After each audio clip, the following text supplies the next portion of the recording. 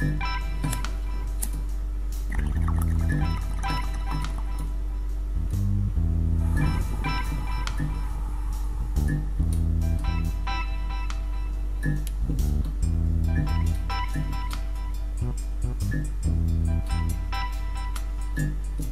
everybody, Burnedoutguy here, and welcome to my new modded map.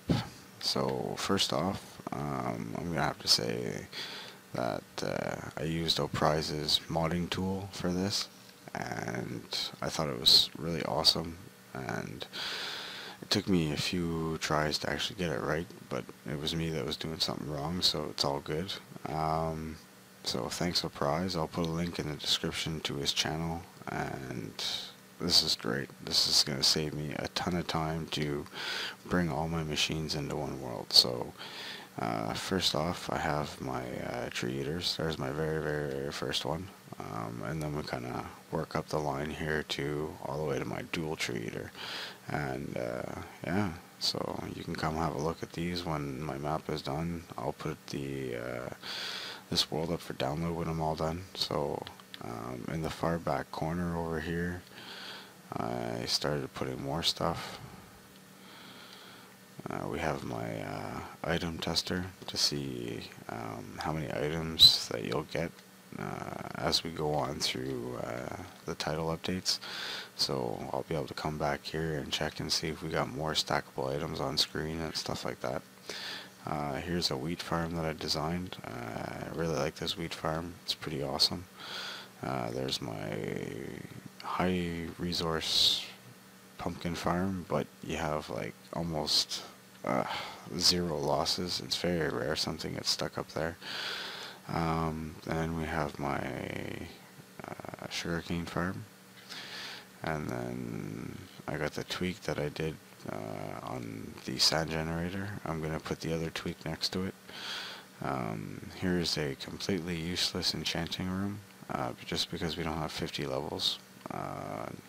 Because I guess it was too complicated and too hard at the time. So, but it works great. You can choose all kinds of different settings, and you know, I'd probably be able to just play with the bottom ones really, because you only need certain amounts.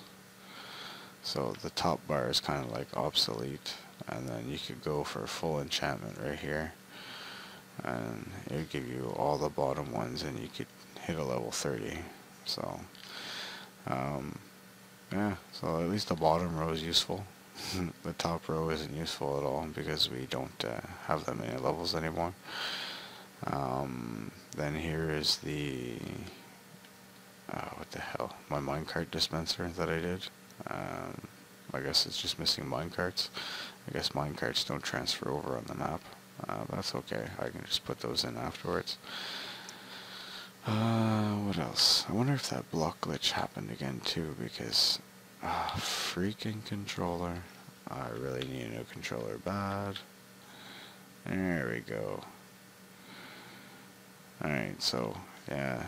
Alright, they're all iron blocks again. Okay, so that's all good. Oh yeah. I'm gonna also add some of the different things I've done in the middle here too, and stuff like that, like a few of the doors I did, and let's see, a few other little components that I made too. And then I'm gonna designate the other side over here to like a monostable array area, where I'm just gonna try to find all the monostables, and as I come across them anyways, and I'm gonna put them in there, mainly for a reference for myself. If I ever building something and I need a monostable, well, it saves me from searching the internet all the time, and you know, that's that. So yeah, this is the beginning of that, and because of O'Prize's modding tool, I have a little bit of an idea. So TU14 is coming up, and I'm possibly going to have to restart my map, because, you know, you got nether quartz, and you got the other crap there that's all going to kind of affect my map.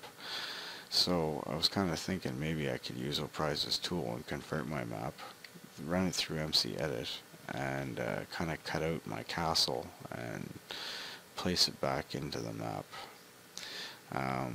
And then I just have to maybe redo the slime farm and my mine, and this way it also resets my nether, and then I'd probably have to redo my blaze farm, so we'd hope that it's going to be a dual blaze farm again. It would really suck if it wasn't.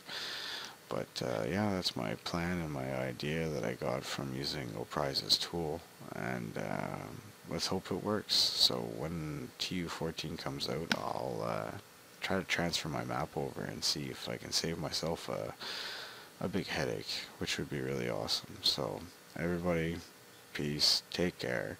Thank you, O'Prize, once again. And like I said, there is going to be a link in the description below to his channel where you can find all those great mods and his killer tutorials how to do it, because you just really got to listen to what he says and don't smoke pot when you do it. So, you know, that's my only advice. So everybody, peace out, take care, till next time.